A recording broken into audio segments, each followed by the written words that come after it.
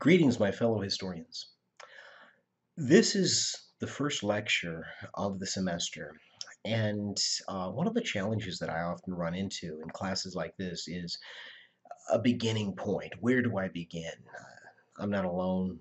If you know anybody of the historian variety, we struggle with the starting point. We fight ourselves not to go back further and further and further to really, in our minds anyway, understand where we're coming from. So I'm fighting myself as a historian, but what I'll say is our class is going to begin in what I like to call the late 19th century. Some historians, and I certainly would qualify as such, some historians call this period, late 19th century, call it the segmented society. You'll see why it's called the segmented society for very specific purposes, but a little bit later in this lecture. For right now, what I would like to do is to get you to understand what America looked like and how it kind of was organized, right? Its feel. If you had to describe life in America in the late 19th century, what most of us would probably say it was comprised of is island communities. Now, of course, we're not talking about Hawaii. We're not talking about the Samoan Islands. We're not talking about Great Britain or anything like that. It's a metaphor, right? We don't literally mean islands, but if you think about an island, right, you'll get the right idea. An island is a body of land that was surrounded by water. It's isolated in that respect.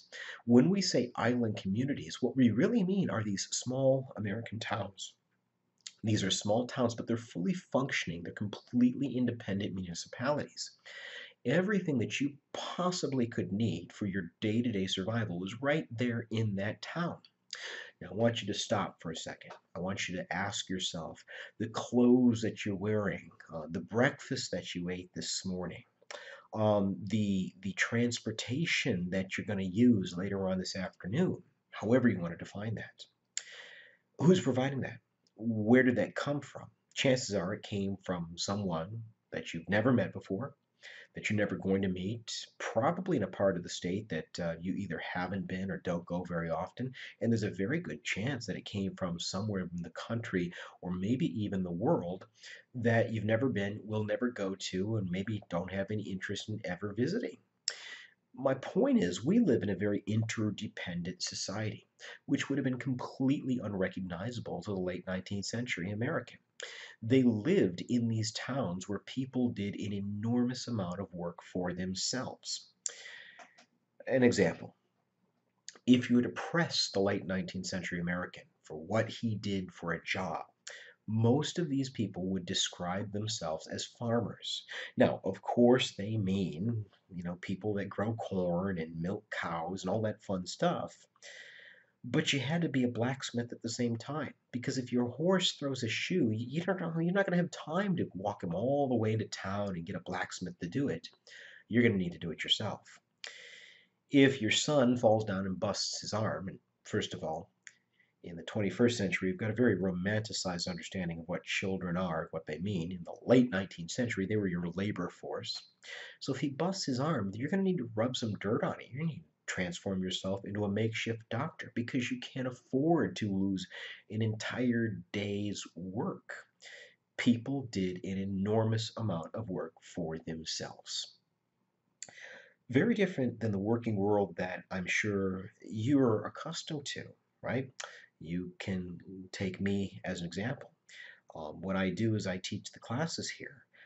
I'm not really in charge of the administrative side of things. I've got a very specific role to play, and I play my role within the context of my job classifications.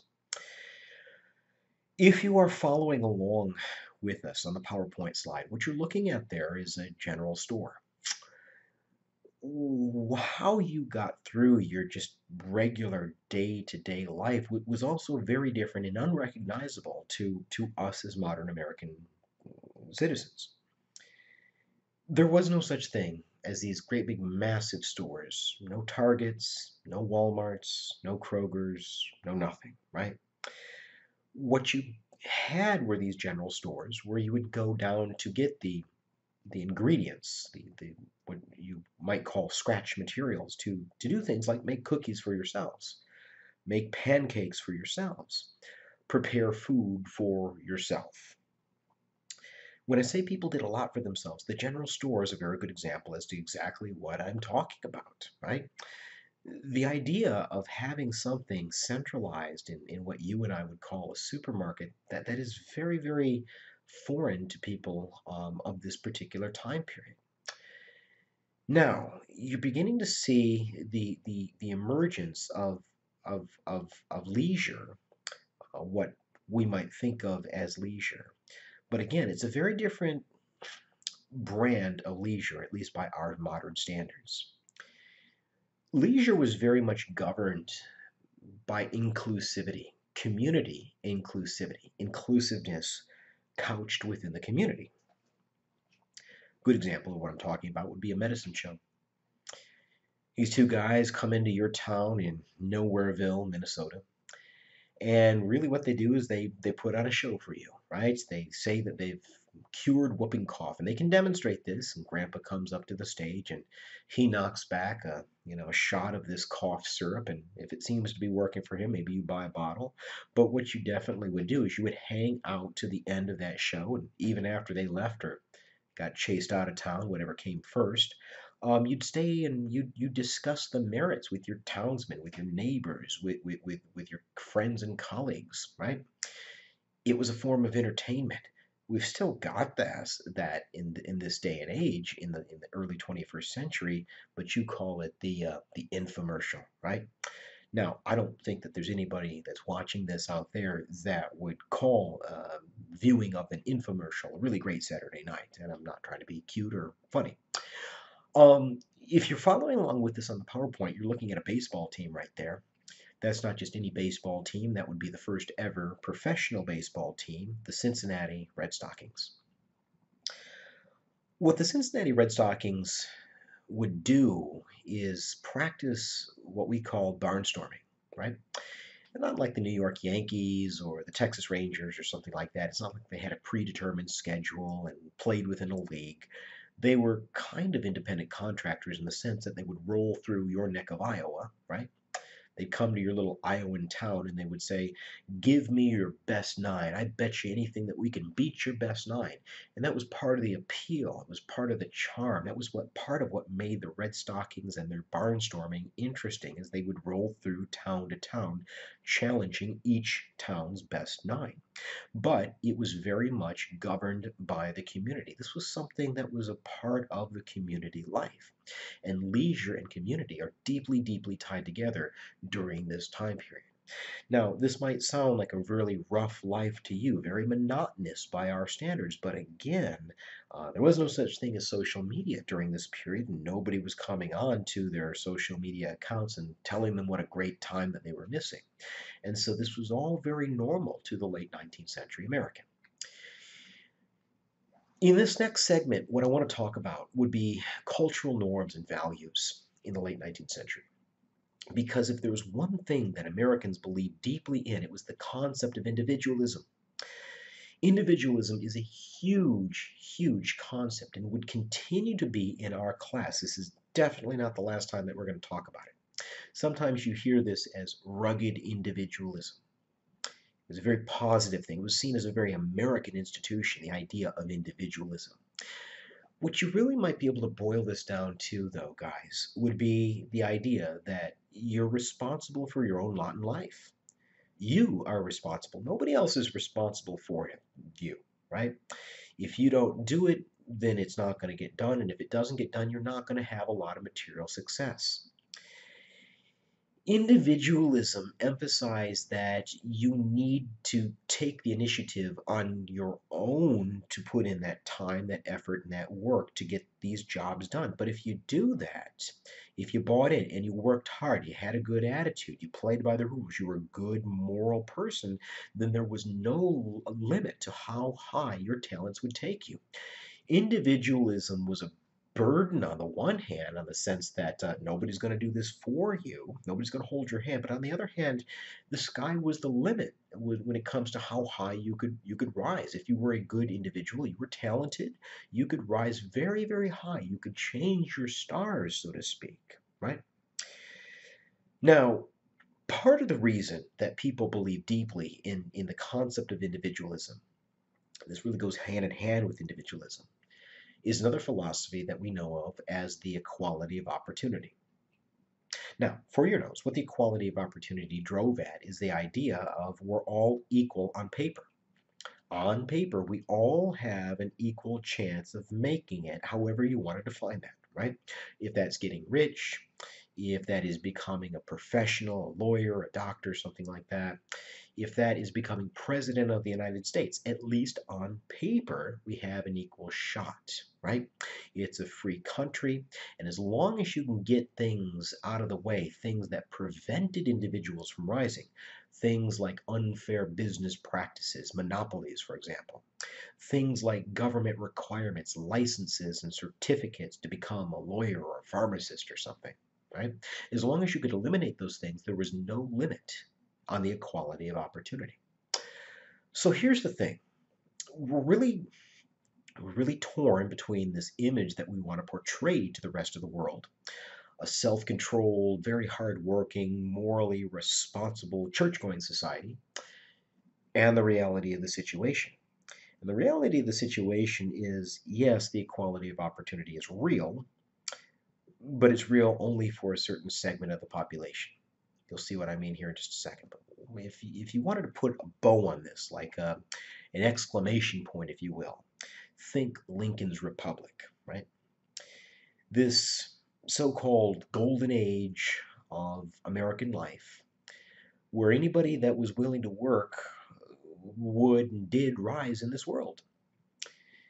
For those of you that have taken the early American history class or you know anything about Abraham Lincoln, you'll be able to tell me that he didn't start out in a very powerful, let alone prestigious position. His father was a very modest farmer from Kentucky. He chose to go into the law, but it's not as if his dad sent him to Harvard University. He was self-taught. He became a capable lawyer, and then he launched a career into politics, and eventually he came to occupy the highest office in the land. He was a guy that worked very hard, put in the time, put in the effort. He was a good individual, and he attained the ultimate achievement. Not only President of the United States, but very arguably the greatest president in American history. And Lincoln really was defined by this idea that you get out of life what you put into life, right? If you work hard, then good things would come. A lot of people believe that you could measure individualism based on material wealth. If you had somebody that was very wealthy, very well to do, then clearly they got to work early, they stayed there late, and they were thrifty. They were very conscious of what they were spending money on. If you were poor, you can see where this one's headed. It was probably mostly your fault. But the idea of Lincoln's Republic, it also drives directly into probably the most burning issue of the late 19th century, and that'd be slavery. Now, the reason that Lincoln was so opposed to slavery, at least initially, had nothing to do with the immorality of it. It had everything to do with the fact that it destroyed this idea of you get out of life what you put in. It wasn't the slave owners that were making the product, right? That were producing things like cotton and tobacco. It was the slaves.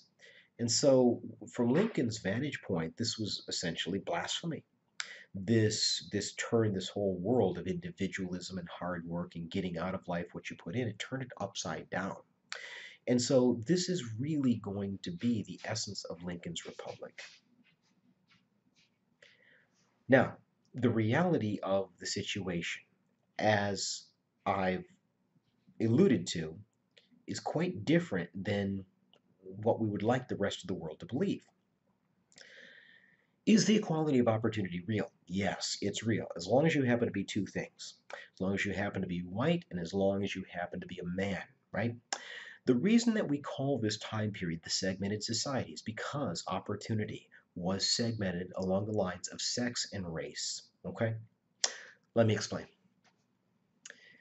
Another 19th century cultural norm is a concept, a philosophy really, the cult of true womanhood. The idea being that men and women had separate roles to play in life. Man's role was in the public. That was going out, earning a living, bringing home the bacon, if you will. It was political. He went out there, he casted ballots for politics or politicians. Those politicians made decisions when it comes to policy. They enacted those policies, they enforced those policies. Um, the law and politics, that was a man's world. It was no place for a lady. A lady's place, a lady's role was in the home. Women occupied what was known as the domestic sphere. They were to have babies, raise babies, and keep the home. That was their natural so called role in American life throughout the late 19th century. We're talking about a time period where Harvard, Yale universities, they did not accept female applicants. There were very, very few female doctors. There were things, there were occupations, there were just big realms of American life that were patently off limits to the ladies. I mean, I guess it doesn't get any more direct and any more specific than the idea of women lack a public voice in the democratic process, and they're not going to get the vote, this voice, until 1920, 20 years deep into the 20th century, right? So opportunity really is walled off based on your sex. It's also walled off based on race. Now, when I say race, of course I mean people of African American variety, but really I'm talking about people of color broadly defined. And even by those standards, right? People of Latin American ancestry, of Eastern Asian ancestry, people of Irish, people of Russian, people of Italian ancestry, Eastern and Southern Europe, were not defined as white.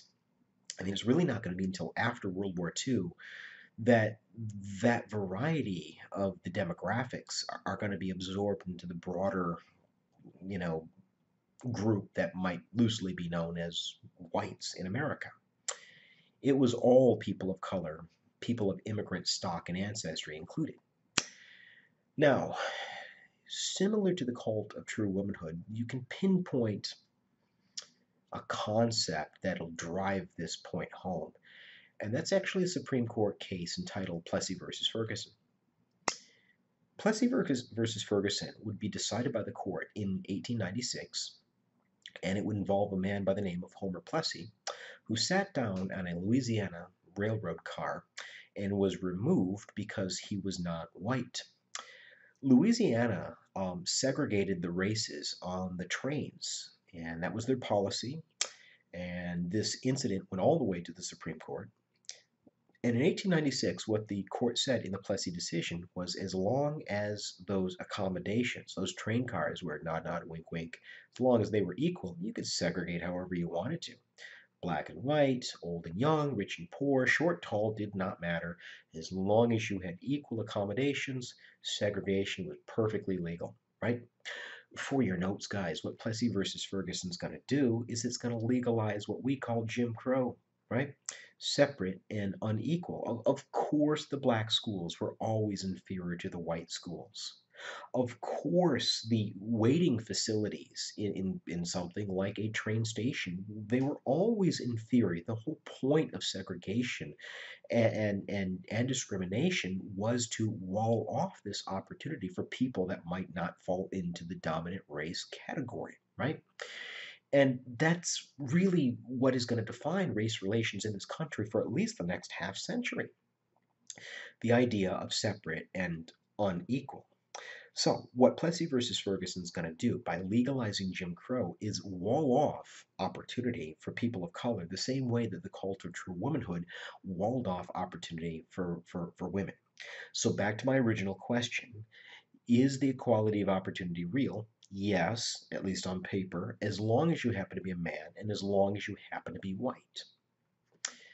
Now, all of these things aside, we are talking about a time period of unprecedented economic growth. I mean, the time period post Civil War to the dawn of the 20th century is an absolute boom time in American economic history. How and why? Well, the answer is complicated, but if you take these small town values, Lincoln's Republic, get there early, stay there late, do a good job, buy in, right? You combine it with an ever increasing population. It's not necessarily that American workers are just more productive. There's just so many more of them. And more are arriving every day from places like China, places like Italy, places like Russia, places like Mexico. There's all kinds of people emigrating to the United States. The more hands can do more work. You have land expansion. We'll talk about this when we get into the development of the Great Plains in the far west, the extraction of resources, the development of big agriculture. More land means more productivity. And of course, you've got the transportation revolution. The transportation revolution is a big one because what this is going to do is it's going to give rise to what we call the railroads. The railroads, what they're really going to do is they're going to establish these transportation routes whereby people would be brought into areas and regions where they might extract or refine products, oil, timber, seafood, and then bring that raw material back to the east, places like Chicago, places like Philadelphia, New York, where they might be transformed into consumer items. That's really what the transportation revolution is going to do. But if you want an actual example, look no further than the Transcontinental Railroad.